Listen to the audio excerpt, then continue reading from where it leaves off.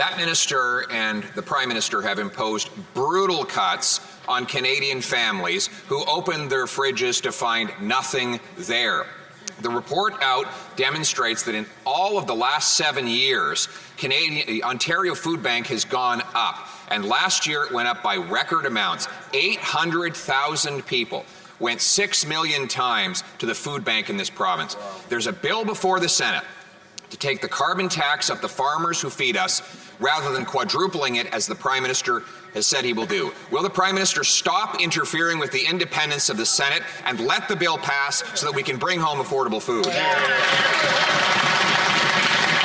The Honourable Government House Leader. Thank you, Mr. Speaker. Once again, the Leader of the Conservatives is demonstrating this week that he just can't tell the truth to Canadians. So whether it's the Canada-Ukraine Free Trade Agreement, where there is no price on pollution, he can't tell the truth to Canadians what he is doing. Whether it is with regard to why he jumped to the conclusion that it was a terrorist attack, he can't tell the truth to Canadians. Whether it's with regards to misogynistic hashtags on YouTube, he can't tell the truth to Canadians. Mr. Speaker, we need to understand why he doesn't trust Canadians with...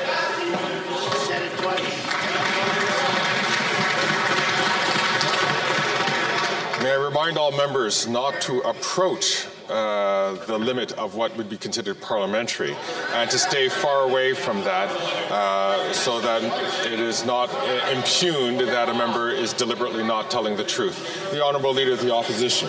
The truth is the Prime Minister wants to quadruple the carbon tax, including on our farmers. I have a farmer in my riding who's spending $10,000 a month on carbon taxes alone. All of that is passed on to the consumer. The consequences have been a record number of Canadians relying on food banks.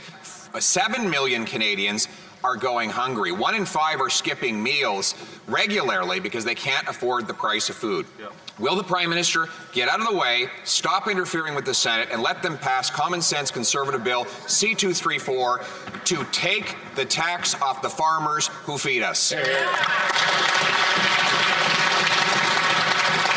The Honourable Government House Leader. Thank you, Mr. Speaker. Just because the Leader of the Conservatives says something does not make it true, as we saw several times last week, whether it was with regards to how they voted on the Canada-Ukraine Free Trade Agreement, perhaps why he blamed others for his mistakes when it came to how he jumped to a conclusion for a terrorist attack. And now what he's talking about with C-234, he knows that is patently false. And when it comes to food prices, that's because of the war in Ukraine and because of inflation. But Mr. Speaker, he cannot direct the Senate either, and unfortunately his members are doing things that are threatening the democratic principles and rights of independent senators.